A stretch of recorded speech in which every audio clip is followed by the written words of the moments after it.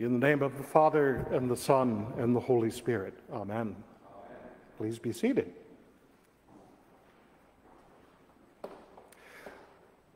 Sometimes you get to preach on your favorites, and this beginning of the third chapter of the first letter of John is perhaps my favorite epistle verse. And in it, St. John, the disciple Jesus loved, tells us two important things about who we are and who we shall become. The first is, he tells us that we are God's children now. And the fact that this shows us how much God loves us. The translation we read today, see what love the Father has given us. In another translation, it's see what love the Father has lavished upon us. Second, he says that when Jesus returns, we shall be different from how we are today. But we do not yet know what this will be like, what we will be like. But we do know this, that we shall be like Christ. And since we're not very much like Christ now, this means that we shall be transformed. And John suggests that the means of our final transformation will be through encountering Jesus face to face and seeing him as he truly is. There's a lot to unpack here. What does it mean to be a child of God? Now as opposed to when? The past? The future? What does it mean to become like Christ, even if we don't fully know what that's going to be like? These are not exactly theological questions about the nature of God. The topic is better called sacred anthropology, a Christian interpretation of the nature of human beings.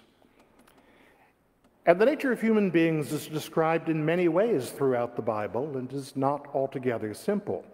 So before turning to the epistle, let's review the other parts of the story. Several important parts are told us in the first 3 chapters of Genesis. In Genesis 1, God speaks all of creation into being and pronounces everything he created to be good, including human beings, but also the earth and heavens, the plants and animals.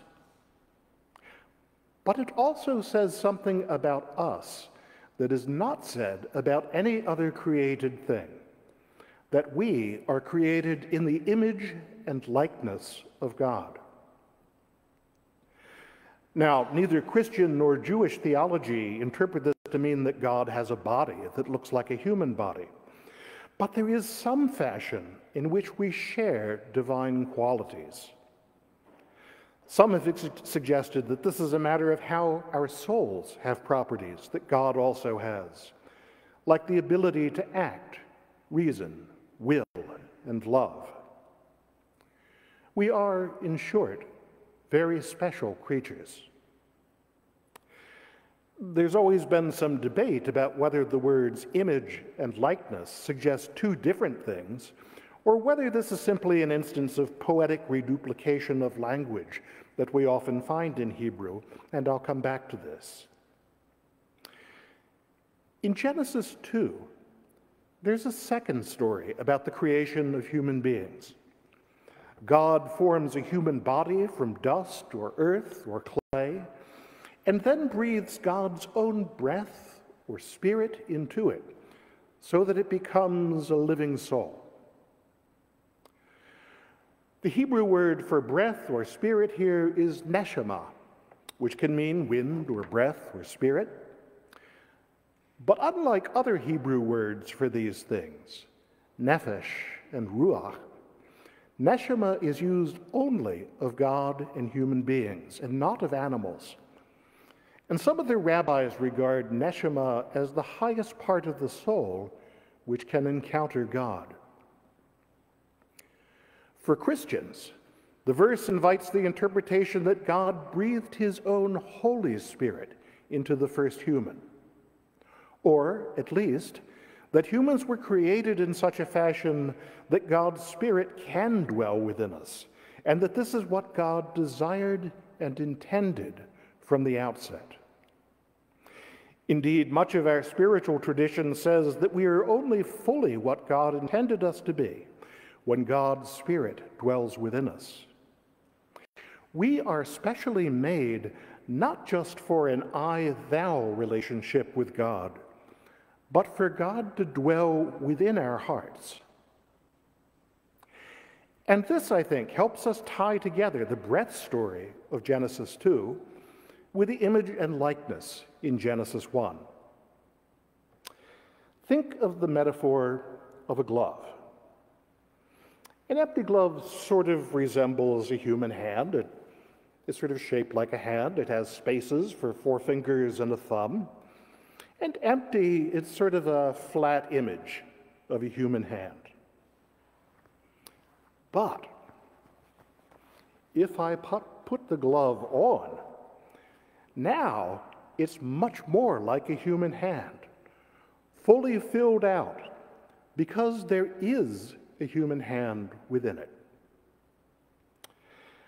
I'd suggest that similarly, when God dwells within us, filling us out with the Spirit, that is when we are like God, because God himself is literally within us.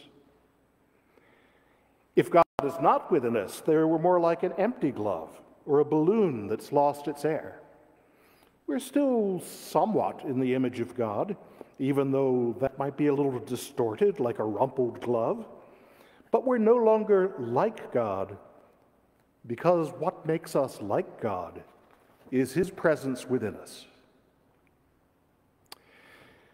This is a wonderful and perhaps unique view of human nature as something that is in itself incomplete and longs for completion through union with God. Genesis, however, does not call us God's children.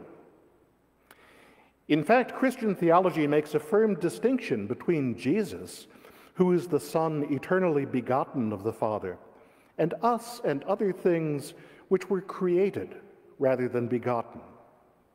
We speak of Jesus as the only begotten Son of the Father, and say that he is of one being with the Father, coexistent from before the creation of the world, and we are certainly not that. And, as we shall see later, when the New Testament speaks of us as God's children, it makes us clear that we are not children of God by our nature, as Christ is, but through adoption, through being grafted onto Jesus, the true vine.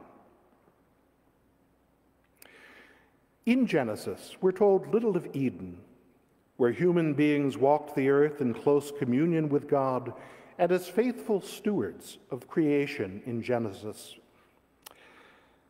But however we imagine it, it seems little like the world we find us around us today, with all its wars and misery, self-will and exploitation.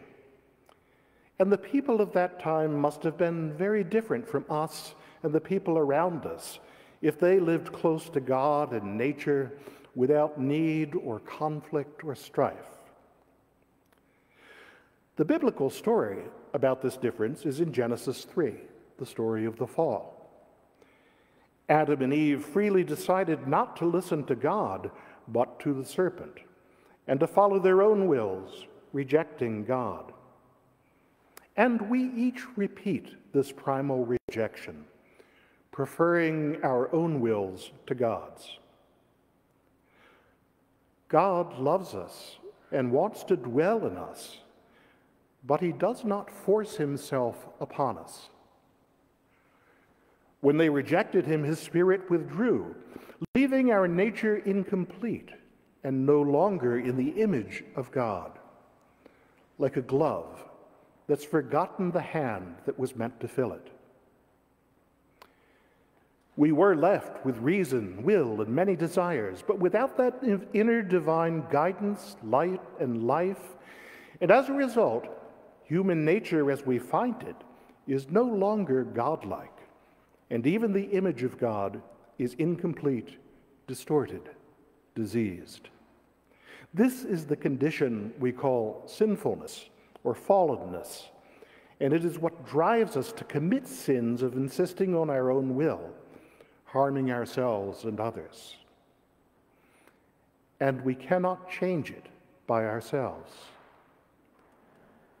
If what we need is a renewed relationship with God, and for God to dwell within us, well, relationship is a two-way street, and both we and God have to cooperate in it. Jesus says, "Behold, I stand at the door and knock." But it's up to us whether to open the door and let him in. But the whole Bible is a story of a God who is continually reaching out to restore relationship. And the key to how he does so is in taking on our human nature in Jesus Christ, proclaiming the good news, dying and rising again, and calling all people to share his risen life. Yes, this involves forgiveness of sins, which is emphasized in today's readings from Acts and the Gospel. But John's letter tells us that it also involves something more and deeper. This new relationship is described as being adopted as God's own children, that most intimate relationship of parent and child. Now, the word adoption does not occur in this passage, but it does appear elsewhere in the New Testament, both in John and in Paul, so I'm not just imposing my own interpretation on it. To quote one verse in Ephesians 1, we're told that in love, God predestined us for adoption to himself as sons, and presumably daughters as well. And this adoption occurs in our accepting Jesus, who, as Romans 8 tells us, became the firstborn of many brethren. So when John says, we are God's children now, it implies that you and I were not always God's children, even though we were always good creations formed in God's image. It's a relationship we must enter into voluntarily, even if it's God who takes the initiative in offering to adopt us. Now, I find that sometimes people dislike the idea that we're God's children by adoption rather than by our very nature. And I think there are two reasons people sometimes feel this way. One is that it might sound too exclusive. We are God's children, but some other people are not. But the offer of adoption is open to all. God doesn't force anyone to become a member of his family if they refuse, and all we have to do is say yes. Moreover, we don't really know who has done this, perhaps in ways very different from our own. Indeed, the first letter of Peter tells us that Christ also preached the gospel to the dead. And so, as I preached on Good Friday, we have reason to hope that everyone has every chance to hear and receive him. The second reason, I think, is that some people regard being adopted as a child of God as somehow less than being one by nature, a kind of second-rate and less precious relationship. But this misunderstands what a wonderful and precious thing adoption is. If you are someone's adopted child, you really are their child, and not in some lesser way than their biological children. In fact, if someone adopted you, they made a special choice to invite you to be a member of their family and to lavish parental love upon you. Adoption is an act of deepest love and an acknowledgement of how precious we already are. And did we not sometimes feel like orphans in the world? Did we not sometimes feel the words of that spiritual? Sometimes I feel like a motherless child.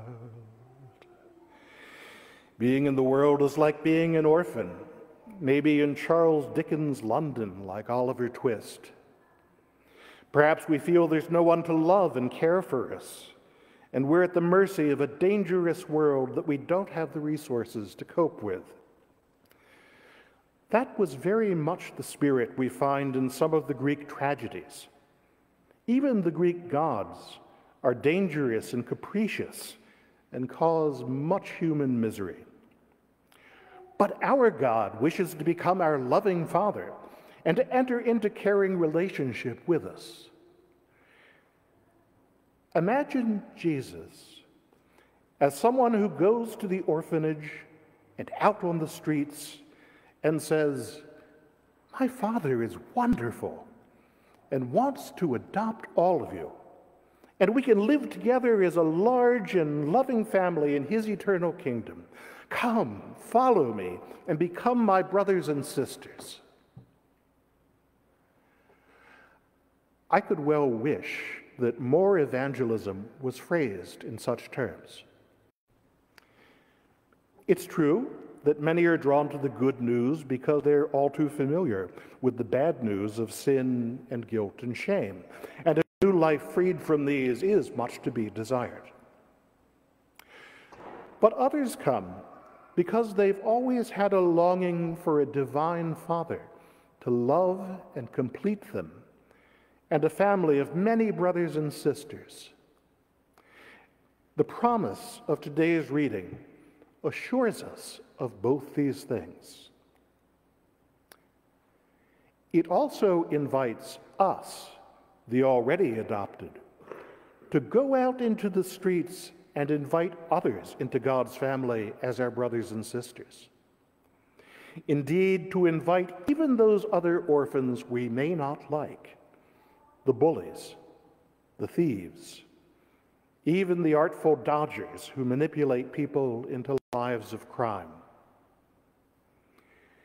If we really believe that God wants everyone to become his children, we have to strive to desire this as well, and to love and forgive one another. And that isn't always easy.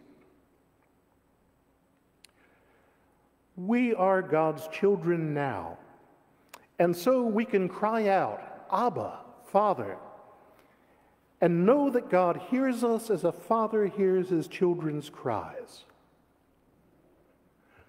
But John also tells us something more. When we eventually see Jesus face to face, we shall be transformed so as to be like him. We don't know what this will be like. Even John didn't know, but it must be something very glorious. The Bible tells us that Christ dwells within us and we in him, and that through this, our nature is already being changed to be like his nature.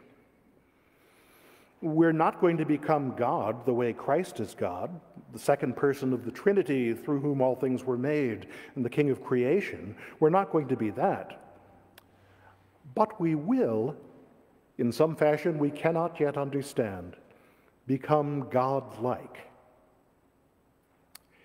In modern terms, I like to think of it as something like a transfusion of Christ's spiritual DNA that changes our very nature.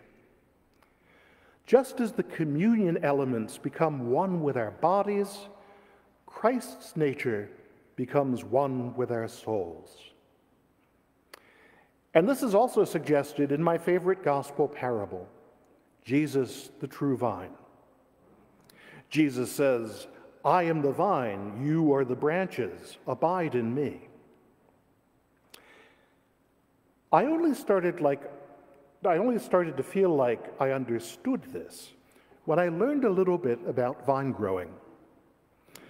The vine dresser will graft a sprig from a young grapevine onto another old hardy plant. They become one plant. The branch retains its identity, but it's also part of the vine. It gets its life from the vine, as we get our spiritual life from Jesus. And here's the remarkable part. The branch is gradually changed at the level of its DNA, taking on some of the nature of the vine. It becomes something different and stronger and better than it was, and part of a bigger whole. So it is with our life in Christ. In being grafted onto him, some of his nature becomes part of us, and we are eventually transformed into his full image and likeness. We don't become additional Christs, but we become part of the body of Christ. And each part of the body shares something of his nature.